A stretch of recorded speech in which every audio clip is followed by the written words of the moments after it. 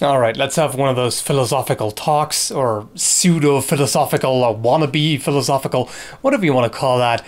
Just a bit of a ramble about the topic of violence.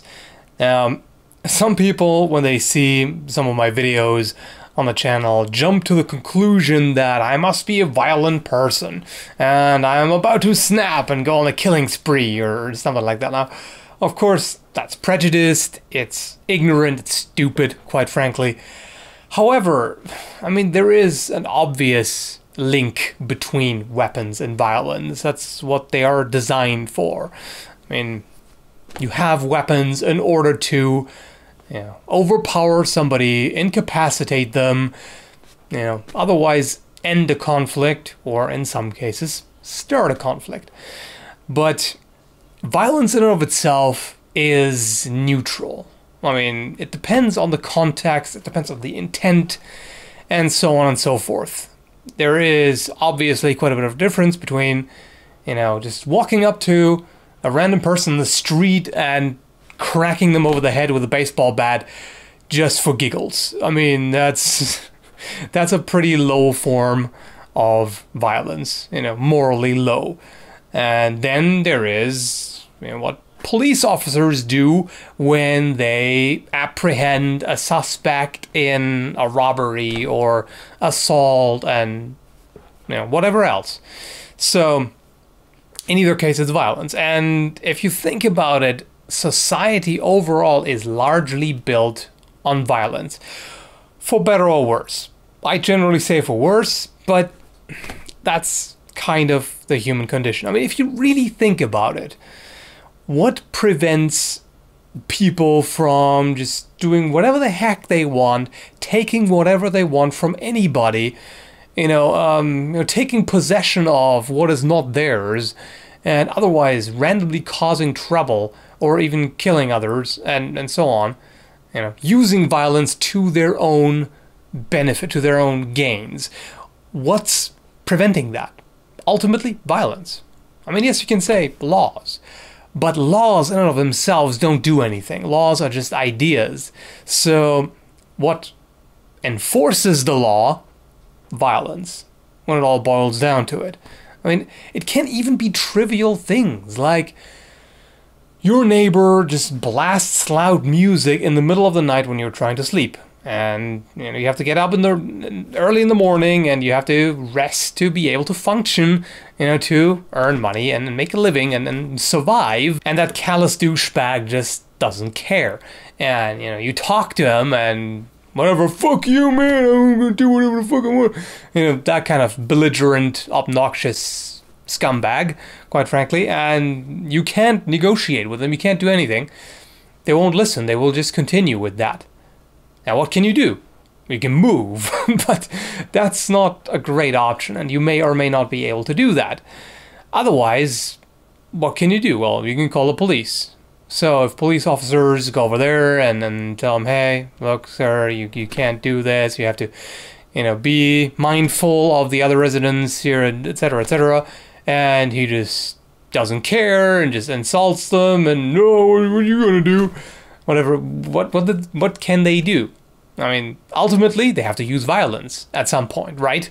Because you cannot, if you can't reason with that person, that's the only thing left to do. Now, there are extreme pacifists, or actually, there's a better word for that. I can't think of it right now, but basically people who refuse to use violence under any circumstance whatsoever. Like, even if they're threatened, even if their life is being threatened, they will refuse to fight and use violence, per definition, because they think violence is always morally wrong and all of that. But the problem I see with that is, I mean, it's their choice, of course. They can do with their life whatever the heck they want, and if that's their decision and they want to suffer for it if the situation requires, okay, whatever, it's their decision, right? But I actually think that it's basically shoving responsibility away from themselves and pushing it onto others, because they're then expecting somebody else to do the dirty work for them. Even if they have good intentions and it's their moral decision and all of that, they're relying on somebody else to use the violence to, bring that troublemaker under control, or even worse, that murderer, and prevent them from going on a rampage and whatever, and taking lives. So, ultimately, somebody's gotta do it. To bring in a bit of fiction for comparison, take that whole Batman-Joker dynamic. It's this kind of problem. Batman, or at least in some versions, has the moral principle of not killing, no matter what.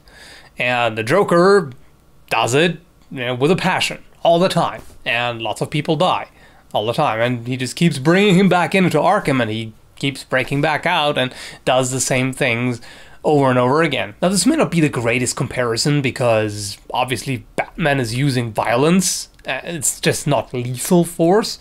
But we've got the responsibility dimension again. So he brings him in, the Joker brings him to Arkham or whatever, and at that point it's no longer his responsibility. Somebody else needs to take responsibility to, make sure he doesn't get out, or if it just keeps happening, at some point you may have to consider, regardless of whether or not you're in favor of the death penalty, usually, if it's such an extreme case, at some point you may have to wonder, is this the only option we have left? That sort of thing.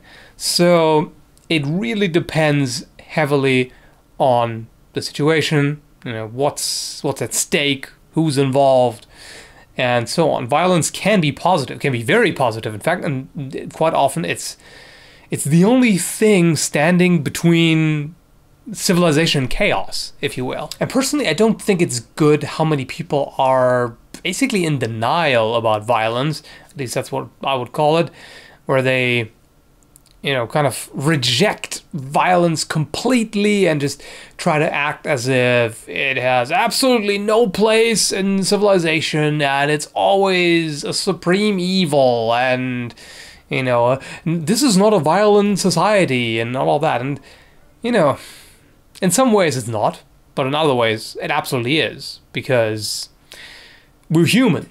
And humans, by default, by nature, and no matter what they do, at least in this stage of evolution, they are still violent things. We're still violent animals, to a large extent. Even if we, take all kinds of measures to mitigate that, and then have our rules and all of that, ultimately, what enforces the rules and what makes sure that we don't fall apart and descend into complete maniacal, homicidal chaos, violence.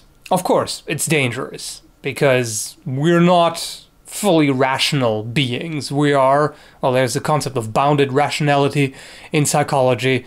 We're only rational to a certain extent within some limits, and our emotional side is always threatening to take over and make us do, not so responsible things at times. And there's always this, teetering on the brink of the abyss, to put it in very dramatic terms. So using violence always has that kind of risk, because things aren't always as clear-cut as in the movies or comics, where you see, that's the villain, let's fight them. It's, in some cases, you may jump to wrong conclusions. How many cases are there of self-defense where somebody shot another person because they found them suspicious, or they felt threatened or whatever, and then afterwards it turns out that person was, unarmed, was just minding their own business, was not trying to attack them, and all of that. It's difficult. I mean, life overall is difficult. It's complex. Things aren't black and white, even though a lot of people would like them to be. But, yeah, it's a bit of a mess. But I don't think we're ready yet to discard violence entirely. Maybe we'll get there eventually, sometime, someplace.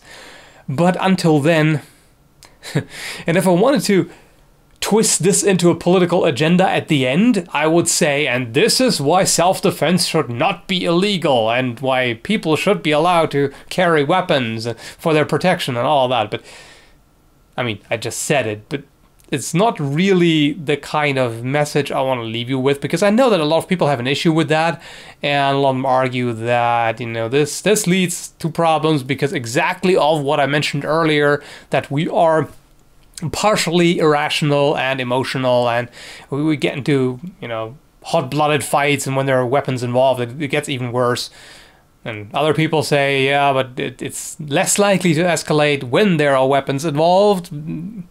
It's hard to say. There aren't many studies on the topic, and I don't think we have really good conclusive data at this point. You know, people on either side of the argument think there is, and point to it, but if you take a closer look, then it's often more ambivalent and not quite as clear-cut.